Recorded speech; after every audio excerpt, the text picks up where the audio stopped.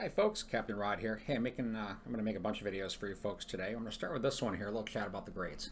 So we've got three things going on here. You're going to be assigned a bunch of homework. You're going to take a bunch of quizzes. These are all going to be at my math lab. And then you're going to take 4 exams and a final.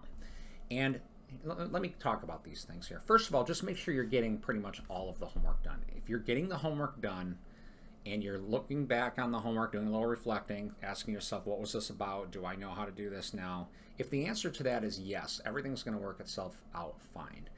The quizzes have to be timed because it's the only way I can put some sort of measure of security on them.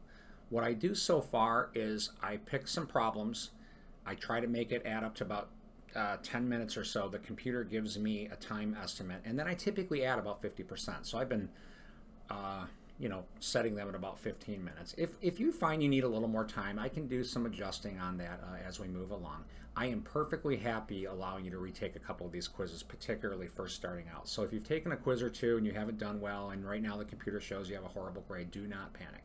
Okay, I'm certainly willing to work with you on this as the course moves on. The exams, I started this because this is the big one here. You're going to take 4 exams in the final. Now these exams will be proctored, they're going to be paper and pencil. The time will be better for these. When I give exams, I tend to want to test you on what you know, what you can do, and not how fast you can do it, to within some reason. So, you'll typically be given about an hour and a half to take these exams, and I'll usually design them so I can take them in about maybe 30 minutes or so. I usually try to do at least a 3-to-1 speed factor here. So, I figure I can do them at least 3 times faster than you folks. So I think you'll find the exams to be a little bit better experience. You won't be so crushed for time.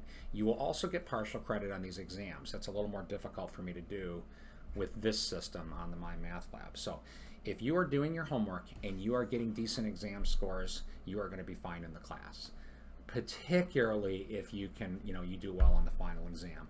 Ultimately, that's going to be the the highlight of this class here. You pass this thing here, I have lots of freedom on how I adjust grades here if you do decent or pretty well on that final. I will never adjust how I grade in a way that affects you negatively. I have changed things in the past to give you more advantages as far as what your grade is going to look like. So for right here, right now, though, please do not panic if you've taken the first quiz or two and you're going, holy crap, I got a bad score.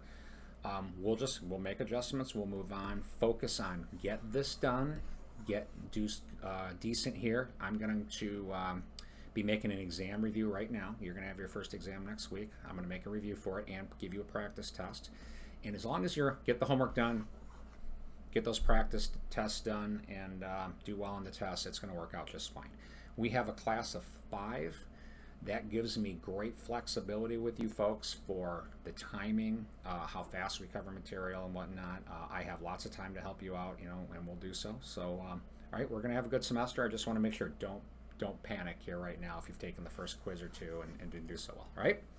And I'm going to end this one right now and make some content videos for you folks.